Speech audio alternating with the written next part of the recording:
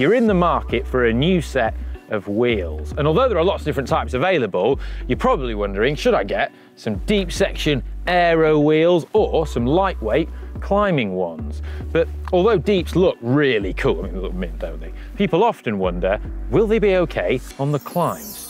I wonder if deep section wheels can climb.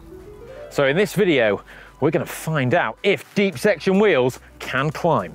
Ollie, sorry mate, can I just interject? We do know that deep wheels can climb. I mean, I showed you all on the Angleroo. Yeah, to be fair, you did. But you did use them as an excuse as to not going faster. Well, yeah, that's true. But we want to find out if there's a big difference and how much that difference is. So we've come to GCN's test mountain. Mountain? Yeah. At 261 meters high, 1.91 kilometers long, with an average gradient of a whopping 11%. It is pretty steep, to be fair. Yeah, so the test is, Ollie's gonna do 2 runs, one on the shallow wheels, one on the deep section rims. Winner takes all. Winner takes all? Yeah, it's competition. But it's only me doing it. So I'm gonna win whatever I do. What are you talking about? That's a rubbish test. What we're actually gonna do, right, is ride up twice. I'll ride up on the deeps, and then whatever power I do on the deeps wins. I'll do that power on the shallow climbing wheels, and then we'll see how much the time difference is. So I'm going to keep the power the same with the Quark. Yeah, we'll find out which one wins. It's a bit more scientific that way. Yeah.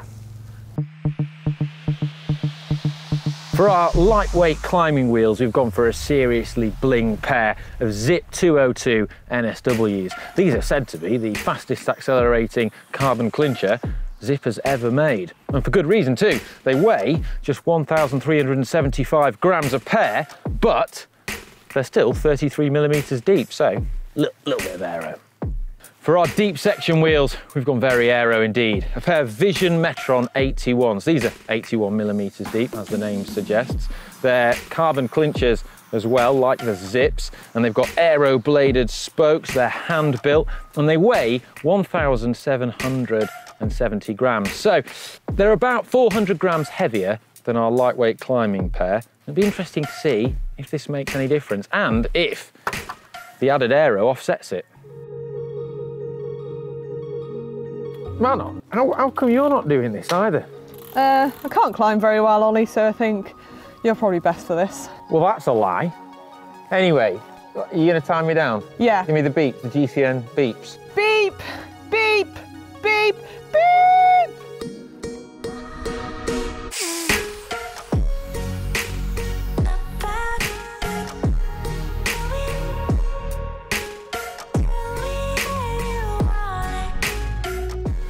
Now the goal here is not for me to flog myself. I'm going to try and repeat the power that I do this time when I'm on the lighter wheels. But even at these speeds, which are slow, aerodynamics does make a difference.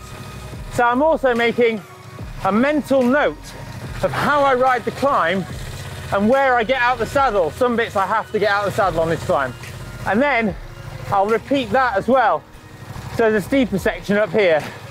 I'm going to be out the saddle on that bit.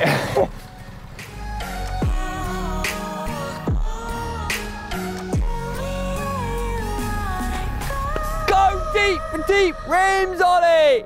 It's not a race, Hank. I've got to, whatever I do this time, I've got to do it again. This is the finish line. Boff! Oh, good run that.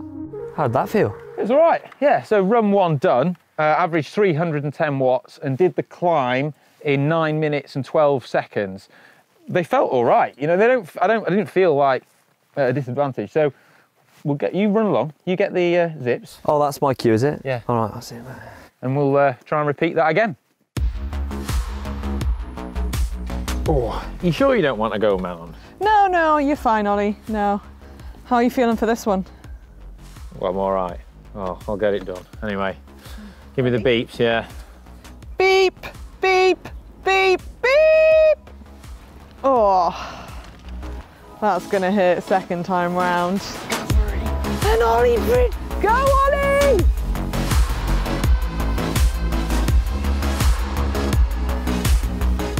Instantly, as soon as I did the start and accelerated with the lighter rims, you definitely feel less sluggish. I mean, I don't think there's much in it, but you can feel it. Weird. We're heading up to the killer super steep section now. So it'd be interesting to see how they feel on that. Oh, that should be where there is most of the difference, because it's where you're going slowest.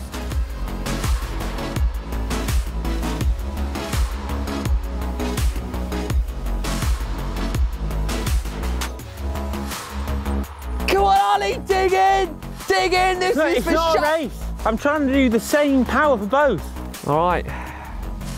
Look good though. We've got the results on the Wahoo, right? So just a quick recap. First one, 310 watts.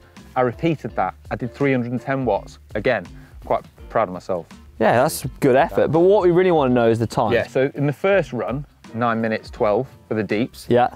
These, right? Go on. 9 minutes 6. Oh, it's much tighter than I thought. It's nothing, is it? Very little. I mean, it's almost within the realms, I'd say, of experimental error, but I'm pretty confident that that is about right. Yeah, interesting. Yeah, but one thing definitely is when you accelerate off the line, I reckon one of those seconds was on that bit when I just on the standings on the start. Yeah, those are much they just quicker feel like they do spin they? up quicker. You can feel it. And on the really steep section, because I held momentum both times, I don't think there was much in it. But I think if I had suddenly lost momentum and had to accelerate at any point, again, I probably would have pulled out a bit of time with the shallower ones.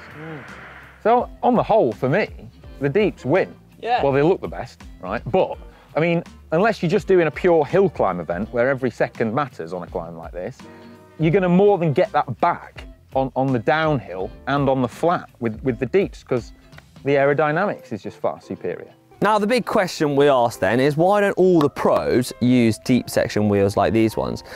And there's a reason for that.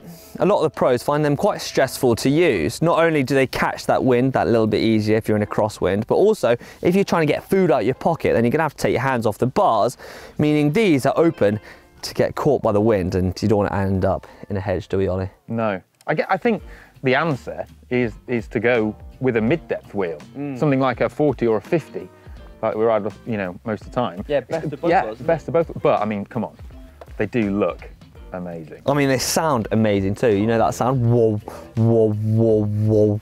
Dubstep. Yeah, or a didgeridoo. Anyway, good day today. I reckon we should go home, go to the pub. What do you reckon? Yeah? I'll walk with these. All right, let's go anyway. I'll go with you. Cheers, mate. You gonna walk at my pace? Yeah.